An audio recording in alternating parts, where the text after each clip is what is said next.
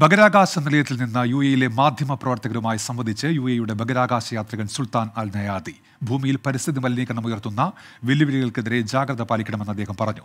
Dubai museum of the ഫ്യൂച്ചറിലായിരുന്നു പരിപാടി നടന്നത്. Dubai Muhammad bin Rashid space സെന്ററാണ് വ്യത്യസ്തമായ പരിപാടി സംഘടിപ്പിച്ചത്. ബഹിരാകാശ നിലയത്തിൽ നിന്നും 20 മിനിറ്റോളം സുൽത്താൻ അൽ നയാദി മാധ്യമപ്രവർത്തകരുമായി സംസാരിച്ചു. ബഹിരാകാശ നിലയത്തിലെ അനുഭവങ്ങളെക്കുറിച്ചും തന്റെ ആരോഗ്യത്തെക്കുറിച്ചെല്ലാമുള്ള ചോദ്യങ്ങൾക്ക് പുഞ്ചിരിയോടെ സുൽത്താൻ മറുപടി നൽകി. ആവേശകരമായ അനുഭവത്തിലൂടെയാണ് താൻ ഓരോ നിമിഷവും കടന്നു പോകുന്നത് എന്ന് നയാദി പറഞ്ഞു.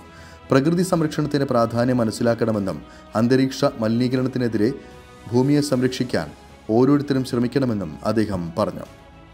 Be happy in this planet.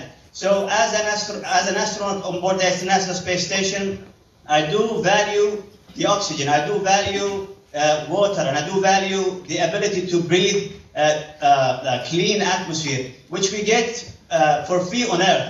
So let's keep this planet intact, let's keep it tidy and clean, and hopefully we can live as much as Allah wants. March 3-നാണ് നയാദി ബഹിരാകാശ നിലയത്തിലെത്തിയത്. ഇതിനുശേഷം ആദ്യമായാണ് നയാദി മാധ്യമപ്രവർത്തകരുമായി സംവദിക്കുന്നത്.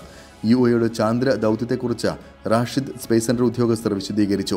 ഈ മാസം 25-ന് Rashid rover ചന്ദ്രോപരിതലത്തിൽ ഇറങ്ങുമെന്ന് Rashid space centre director general Salem Humaid അൽമാരി പറഞ്ഞു. അൽ നയാദിയുടെ space വാക്കിനായി കാത്തിരിക്കുകയാണെന്നും അദ്ദേഹം കൂട്ടിച്ചേർത്തു.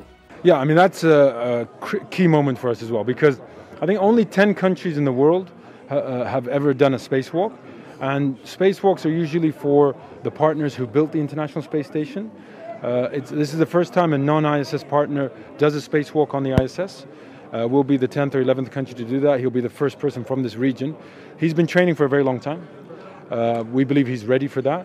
Also, the selection of Sultan to do a spacewalk, that doesn't happen, that's not something you buy, or that's not something you put, you get somehow by doing some deals. That is something that's based entirely on capabilities. 24 Dubai.